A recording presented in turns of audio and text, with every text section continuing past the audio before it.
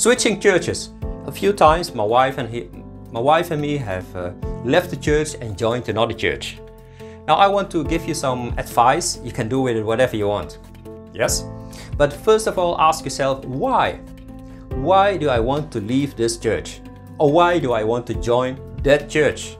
What are your reasons for leaving this church? Are you angry? Are you disappointed? Do you think there is not much love over there? Don't take decisions when you are emotionally in a turmoil.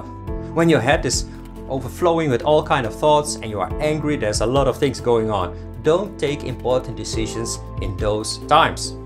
First, ask for forgiveness. Go to all the people, ask for forgiveness. Ask the Lord for forgiveness. Forgive people. The Bible tells us in Romans 12 verse 18, if possible, so far as it depends on you, be at peace with all people. And then you leave the church openly. Don't sneak away. Not like this brother. I asked someone, I haven't seen him for some time already. And then the other person told me, well, he left the church 6 months ago. 6 months ago? I thought he was my brother. Why didn't he greet me? Why didn't he give me a hug and say, I'm leaving this church?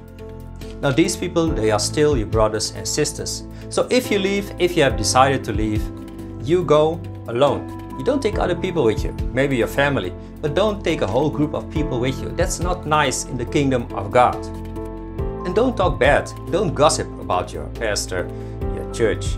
It's not polite in the kingdom of God. Go on your knees and pray for them, for that leader, for that sister, for that church. So switching churches, leave one church, join another church, it's not something that's easily done.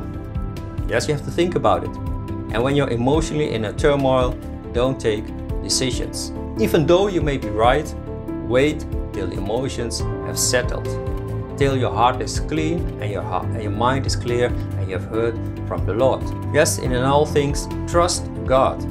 Pray and listen for His voice, to His voice.